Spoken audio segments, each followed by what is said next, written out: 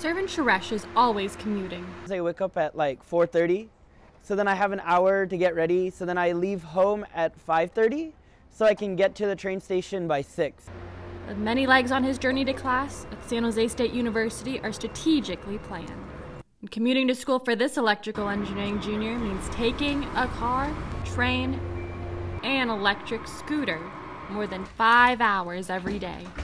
Oh, so then I'm actually from Tracy, so I'm technically commuting from home. The problem? Limited university space.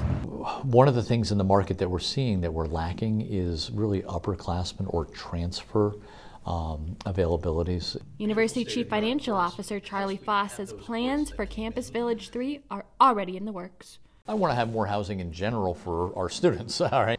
Foss says CV3 will be built right here once they tear down Washburn Hall. It'll include new dining commons, more indoor and outdoor spaces for studying, and of course, more dorms. According to University Housing, Suresh was one of about 600 students on the wait list for on-campus housing this year. He was turned down in late July, about a month before the fall semester started.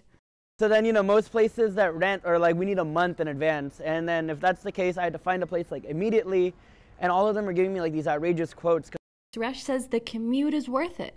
I feel like it's a little bit crazy, but I feel like for me, it's the fact that, hey, I'm so far in right now. I'm already 2 years in, and I love the program. I love the school. Engineering Dean Cheryl Ehrman agrees that getting an SJSU engineering degree in the heart of Silicon Valley is invaluable. Hopefully in that student's case, he's going to end up doing really well afterwards with his degree. So, I hope that there's a great return on his time investment. And hopefully with Campus Village 3 on the way, students like Suresh won't have to make such a big commitment. On campus, Lindsay Boyd, Update News.